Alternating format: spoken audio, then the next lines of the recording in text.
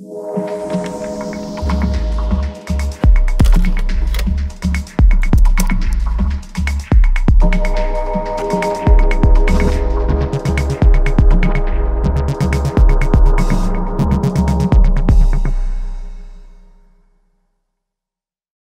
everyone, Dave here from Archaius Creative to share with you a few lesser-known hotkeys that I've found to be helpful while working on an edit.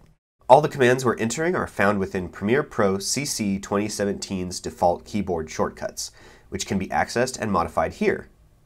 These hotkeys will also only function with the timeline panel selected. If you're working through an edit and need to make a cut through all of the tracks, use Shift-Command-K to add an edit to all tracks, regardless of whether the clips on them are enabled, selected, or targeted. However, this will not cut clips on tracks that are locked. To move many items quickly along the timeline, use the Track Select Forward tool. Simply press A and click anywhere within the timeline panel to select all clips to the right of the cursor.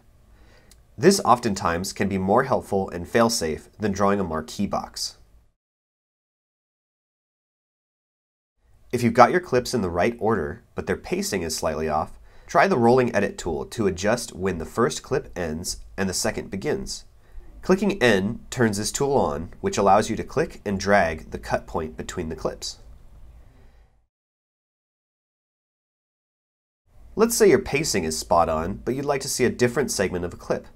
Clicking Y will bring up the Slip tool, allowing you to retain a clip's in and out points while leaving its pacing intact.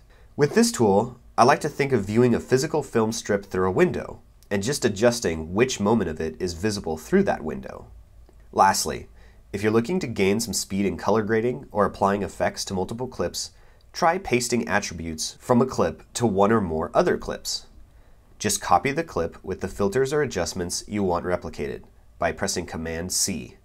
Then, highlight the clips you want these settings applied to and press Command-Option-V to bring up the Paste Attributes window.